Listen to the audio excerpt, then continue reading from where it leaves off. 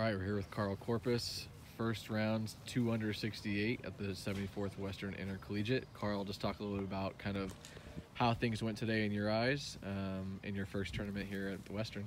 Um, it's like my first Western, so I had a bit of pressure, especially my first shot.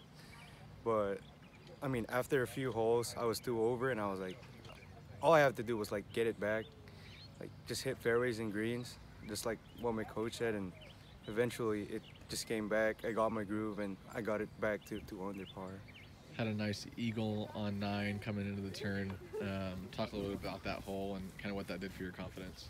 Um, I saw my teammate's putt, Caleb. He was at the back of me, and I was like, this is how like I'm gonna have a pretty good chance of making this because of like the prior read. And as soon as I made that, I was super hyped up, and it was just like uphill from there and like more challenges, but it was a really good boost of my confidence. Yeah, and then a clean sheet on the back 9 with 2 birdies and no bogeys. What does that do for your confidence, not only just for the whole round, but as you head into tomorrow?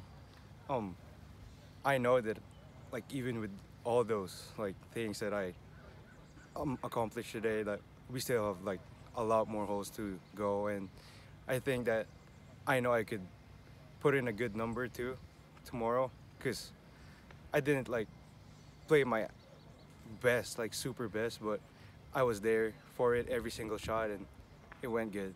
All right, Yeah. good luck tomorrow. Thank you.